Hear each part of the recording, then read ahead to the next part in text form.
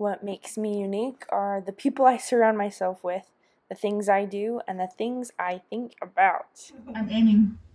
There you go. I got it! I love doing fun, crazy things with my parents, siblings, nieces or nephews, friends, old men with whom I worked on a research farm. It doesn't really matter how long I've known someone or what we're doing, because regardless, we're having a good time.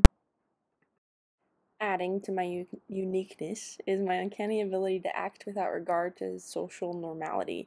I don't let my fears of what others may think challenge what I'm doing or what I should do.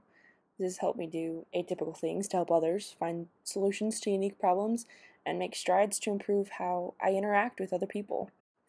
If it wasn't for my carefree approach to social situations, I wouldn't have made the friends in high school that I did. Beyond getting me through high school, they've inspired me to excel in college, hike to the top of mountains, and further challenge the limitations I place for myself.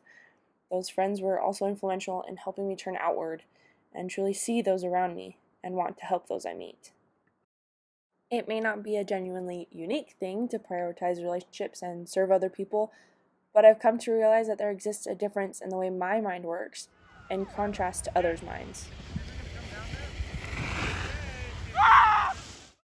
Generally, what makes me most unique is that I like to challenge my fears. I do things because I used to think that I couldn't do it. I do things because, at one point in time, someone doubted my ability to do it. I do hard, scary, even intimidating things in order to overcome trivial apprehensions. I've gone ziplining for, obviously, the experience, but also because I used to be deathly afraid of heights.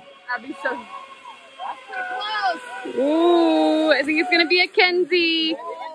I strike up conversations with strangers because I feel that, despite my feelings of social anxiety, I could help in some way with something they're going through, or could even just brighten their day. Sometimes I eat different kinds of intimidating food, not just to say that I did, but also because it opens up doors to different cultures and ways of thinking. If I always eat the same thing, how could I know what I truly like and don't like? How could I empathize with others? If I hadn't eaten menudo or tried all the spicy salsas, would I know Spanish as well as I do? I believe that I can conquer my fears. I believe that I can improve myself.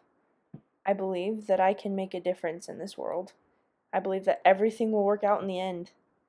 Maybe what truly makes me unique is my faith in myself, the goodness of others, and God.